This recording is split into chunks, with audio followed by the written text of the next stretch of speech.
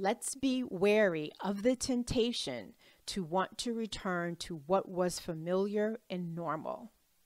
Because I believe the convergence of the pandemic and the stock market crash has placed us on a path to a new normal. It's put us on a direction that we do not know where we are going. Thus, this reflection as a question. What if the adjustments that we are each being required to make right now to how we live, how we work, and how we socialize?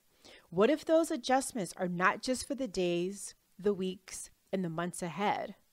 What if these adjustments become our new reality, our new normal for years to come?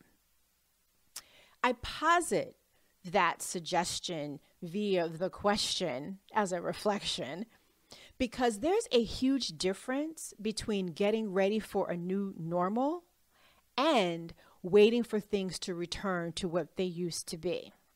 And I'm afraid that if we stay stuck in waiting for things to return to what they used to be, that we're going to miss some really important, critical things. And we're not going to be prepared as best we could be for whatever comes next.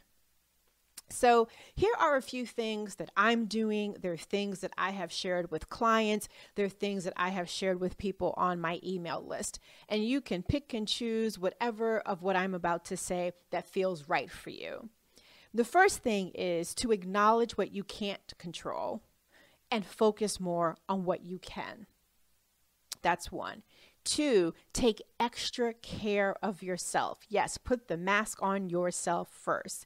And that, it can be from the smallest thing to a big, large thing. I don't know. You determine what that may look like for you. But just don't forget to take care of you.